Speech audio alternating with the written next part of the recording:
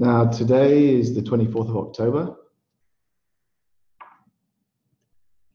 which is interesting because 89 years ago to the very day was when the panic selling began on the US stock markets that became the Great Crash of 1929.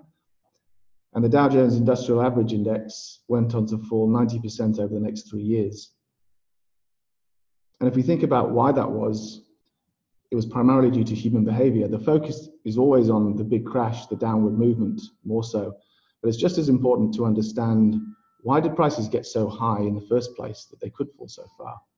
And the answer comes down to human behavior. And from the perspective of goals-based investing, you could say that people who made investments around that time at the peak had their goals thoroughly destroyed. The market didn't regain its previous highs until 25 years later. So our point is that it's critically important to understand how and why people are making decisions, the mistakes people make, and that way you can avoid making the mistakes yourself, and even potentially take advantage of mistakes where you see them being made by others. So this is all about human behavior, behavioral finance. And the human being is, as this slide says, one smart primate. The most intelligent life form on Earth, at least in some ways, and in terms of engineering, for example, able to build amazing structures almost a kilometer into the sky. But equally, the human being is capable of extremely foolish behavior, as this example shows, this gentleman riding his motorbike with his barbecue wrapped around him on Melbourne's Eastern Freeway some years ago. And when it comes to the realm of investing, the same applies. Incredibly bright minds are put to work in the field of investing, and those same incredibly bright minds can make incredibly foolish mistakes. So why does this matter to advisors in terms of dealing with their clients? Well, one reason is that of the many areas that advisors can add value, managing investor behavior, their clients' investment behavior, is potentially a huge source of value added. As the little diagram on the left shows, drawn by Carl Richards, the American advisor, he simplifies the point by saying, we buy when we're greedy, we sell when we're fearful, and if given enough rope, we'll repeat until we're broke, or at least until we've severely impaired capital. The evidence for that is on the right-hand side, courtesy of the Dalbar study, which shows the return of the US market, annualized return over 20 years at around 8%, and the actual achieved investor return in funds aiming to track that index of between 4 and 5%. So a huge amount of value destroyed. Importantly, the black bar is based on buy and sell points. So we see value destroyed by people buying high and selling low. The other reason it's important is that human behavior is an enduring feature. That means it's not a short-term anomaly that's going to disappear suddenly. It's persisted for centuries and it will continue to do so.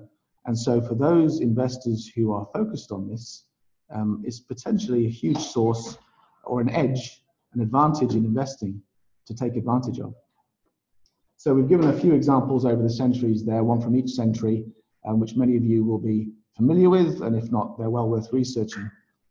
But the point is, these human behaviors have persisted over centuries and will continue to do so. Human beings evolve very slowly.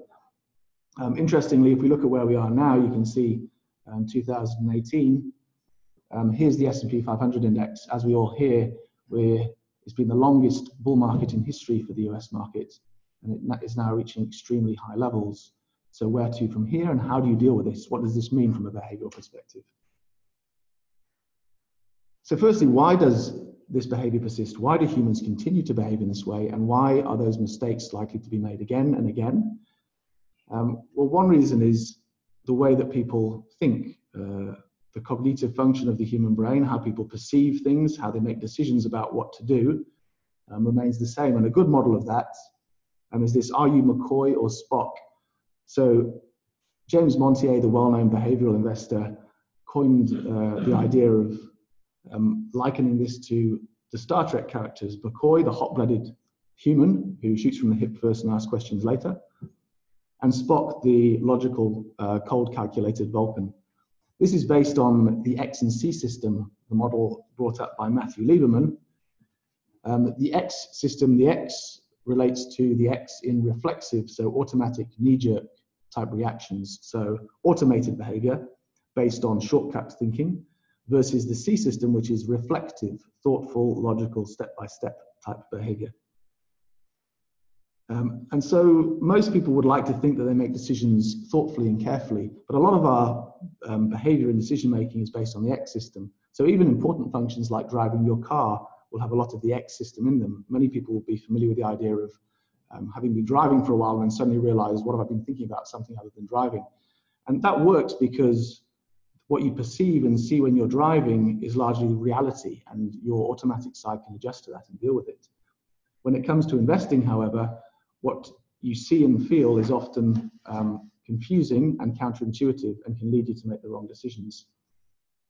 Whereas the C system, logical and thoughtful, is much more black and white and requires careful thought, and it's more time consuming and onerous. So for example, if brushing your teeth is your X system, if I said to you multiply 34 by 27, that requires your C system. Likely, people who bought Bitcoin back in December 2017 at nearly $20,000 were being driven by their X system, which said this thing has run up a lot and it's likely to continue to do so. So be wary of the X system. It's better to use your C system when you're investing. One way to look at this and to something to use with your clients potentially is the cognitive reflection test. So this was devised by Shane Frederick. It's intended to force people and encourage people to use their X system. It gives them enough information to make shortcut conclusions. We won't go through these in the interest of time, but if you run through this with your clients or yourself, first of all, you'll find that for each of these questions, there's a more seemingly obvious wrong answer and a less obvious correct answer. And this was conducted, it was run across 3,500 people. 33% of those people got none of these questions correct. 17% only got all of them correct. And I've run this test on dealer group PD sessions for advisors, and the proportions are about the same. The results are about the same. So it's something that may be useful for conducting your clients. The more questions people get wrong, the more susceptible they are to behavioral biases. How do these behaviors appear in financial markets? We'll just use a couple of behavioral finance terms here to give a couple of examples. All of these really behavioral errors go back to people all tending to behave the same way at the same time and make the same mistakes. Overconfidence is the illusion of control, where an investor considers too small a range of outcomes. For example, if the news on a particular share or the market is broadly positive and everything looks great, then they may say the outcome may be more or less, but it's probably going to be positive rather than considering a neutral or even a negative outcome. We recognize mistakes in others more readily than ourselves. A good example of that is if you ask 100 people who here is a better than average driver, more than half the people will typically say they are, and that can't be the case. And the experts are often the most overconfident. A couple of examples of that. On the left, we see the quote, "Stock prices have reached what looks like a permanently high plateau." That was the well-known over-bullish quote by Irving Fisher. He was a renowned economist in 1929 and an advisor to several investment trusts, so he certainly was responsible for allocating capital. And after he uttered those words, the market fell 90%, as I talked about, and didn't recoup its highs until 25 years later. Much more recently, in 1999, almost the peak of the tech boom, 3 separate books were written by separate authors, Dow 36,000, 40,000, and 100,000, each outbidding the prior. Of those books, 2 of them were written by 2 separate economic advisors to presidential candidates, so presumably well-credentialed people who laid out their thesis as to why this would happen. But really they were providing C-system arguments for X-system thinking, which essentially was driven by what has happened in the recent past, and I think that's likely to continue. So errors are made by experts too. Recency bias, as it sounds, is where investors simply look at the recent past and extrapolate it into the future. And here we've shown the share price of Newcrest Mining in red, and the composite of analyst sell-side recommendations on the stock is the dark grey line. And we can see it broadly tracks the share price up and down, particularly when a trend kicks in. So the majority of sell-side analysts were recommending this stock around $40 and recommending to sell it at around $8. And this is one way to destroy capital. So what does Allan Gray know? Well, we know that arrogance is the kiss of death in investing. We know that we don't know everything. And we know therefore that we must focus on only the few things that we think we can do reliably well. And those are essentially valuing companies, recognizing when people are offering to sell us them cheaply, and being patient in between. Here's an example of contrarian investing, which is the approach we follow. Some people think it's a more worrisome or risky approach. We take the exact opposite view. We believe it's a risk-averse approach. The whole intention behind contrarian investing is you don't pile into something that's popular, facing huge amounts of competition to buy the stock which is being bid up. Rather, we sit back and wait for it to become cheaper and less popular and buy it more cheaply when we're facing no competition. It's just not easy to do. So here we show again the share price of Newcrest. We've stuck with that stock. At the peak of the market, there was good news written up in the Australian, 2010. In 2013, the news was rather more negative. Around that time, we started to acquire the stock, which is the dark grey area, which shows how many shares we owned. We didn't just buy because the price had fallen. We think that would be incredibly stupid.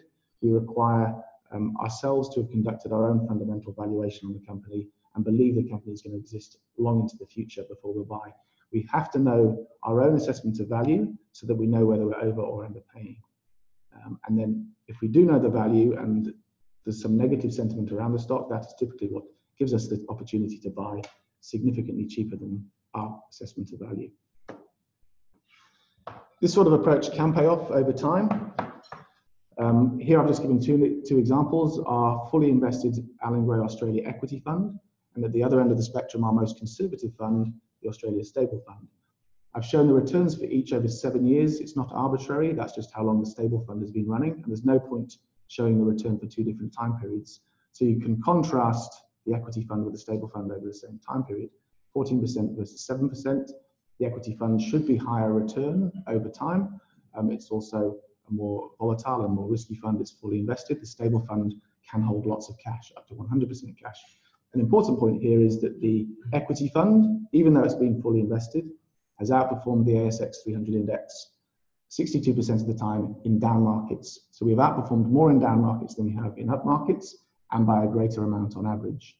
The stable fund has also outperformed significantly more in down markets and almost none of the time in up markets. It holds lots of cash, as you'd expect, but that fund offers a little more downside protection. Key point is that both funds seek to value companies based on fundamentals, buy them when they're cheap because the prices are depressed due to negative sentiment, and then wait patiently. The stable fund also takes a step further in assessing, in an absolute sense, the attractiveness of those stocks versus cash, and makes a balance between that. Just on buying at depressed prices, and stepping away from Allan Gray, here's an extreme case study. This looks at that period of the Great Crash of 1929. So the black line starts at the absolute peak of the market in September 1929 and says, if you'd bought then, you'd have tracked the broad share market down, and it went from over 30 to slightly below 5, a fall of almost 90%. So it would have felt much more comfortable and convenient and easy to buy here at the peak of the market, where the red circle is, because the news was all positive, everyone was optimistic and bullish. If you had bought there, your 5-year annualized return would have been negative 22% per annum over the next 5 years. If you'd had the patience and the stomach to wait, and more importantly, the stomach to buy after the market had fallen significantly, probably by about 70%, you could have bought here where the yellow circle is, and from here you would have made a 10% per annum return over the next 5 years, although you would have had to wear further downside in the interim. If you'd been blind lucky enough to buy here, you would have had a 27% per annum return over the next 5 years. That would have been luck. The key point is that to earn a decent return, you need to buy somewhere at the lower end where prices are depressed. You can't pick that in advance, obviously, but those prices typically only come when the news is not hugely positive. In fact, it's typically the opposite. So you need to be able to buy in the face of negativity and against the consensus, which is within that dotted box there. So moving on from that, investing with a difference today, where are we? Here, this is Allan Gray's view anyway. We see the market is still not being cheap. This is the ASX 300 index. The black line is the price index of all the top 300 stocks. The grey thin line is the earnings of those stocks multiplied by 10 so that you can see it on the same scale. The red line is dividends on the same basis, and the grey shaded area is the book value of all those stocks. So in a simple sense, the black line, the distance between the black line and the other three things tells you how much you're paying for those fundamental measures of value. So what we can see, and I'm sorry, all of those are adjusted for inflation, which is why the lines are not steeper. So what you can see is you're paying, for example, a fairly wide multiple of earnings versus history, and those earnings are not depressed earnings. They're probably on trend or probably marginally high even. And so we think the market is expensive. Certainly it's not cheap. The whole point of this, though, is that you don't need to buy the aggregates, which is our whole reason for being. Within there are companies that are crazily expensive, and there are companies that should be reasonably cheap. So as we talked about buying into shares when the prices are depressed, there are some things that have done well over the last 5 years and some things that have done poorly. Where we've started to buy in more recently is in the telecommunications area. We've been buying into Telstra specifically. We don't buy sectors, we don't buy industries, we buy individual companies, having valued those individual companies. We think that's significantly discounted to value when we started to buy in. For a longer period of time, as this graph would suggest, energy companies have been depressed. And going back some time, we started to buy into Woodside Petroleum and Origin Energy, and we've added more on weakness, and as those things have run, we've trimmed a bit on strength, but we still think that they're fundamentally cheap. On the other hand, the broad market is up there in the dark grey line. Financials feel as though they've come off a bit lately, but in the scheme of this, they'd still be way up there above the 100 line. So we don't think those are cheap yet, certainly not the banks in any case. Where we do hold financials, for example, is in QBE, which has been significantly depressed over a little while now. We've bought into that company also. Aside from our fully invested fund, our stable fund, as I mentioned, will hold cash. So in addition to buying the cheapest stocks you can find, you can also, as I said, take an absolute view and say, how attractive are those stocks versus cash at this point in time? What this fund does is as the market rises, and the market is shown in the black line there is the ASX 300 index, as the market rises, we will shy away from shares and move into cash. So you see the grey area falls, that's our exposure to shares, and our cash exposure rises, and vice versa. So we're counter-cyclical, we'll buy when things are cheap and we'll shy away when they're expensive. It's a more conservative fund. So in summary, we've said that behavioural errors lead to investing mistakes. People make mistakes investing, lots of them, and they'll continue to do so because human behaviour does not change.